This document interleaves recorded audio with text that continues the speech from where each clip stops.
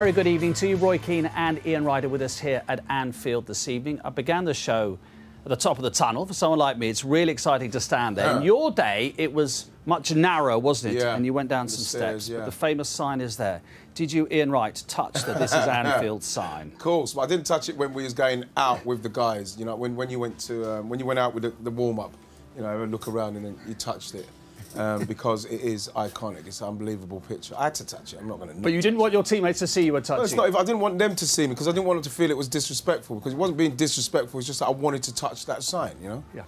I'm leading with my chin here. Did you touch the "This is Anfield" sign? No, of course not. No point. I think it's okay. It's a tradition for the English players, but not for the opposition players. I'm not sure why you touched it. Right? Because I like the whole thing that comes with Liverpool. Yeah, I love the fact that you could yeah. touch it. It's not childish. It is childish. It's an unbelievable thing to be able to do. Yeah. And what benefit did you get out of touching it? I touched it. I'm one of the people that could touch. That have touched that. Okay. There's a lot of fans that haven't touched that. Okay. Okay, let's leave it there.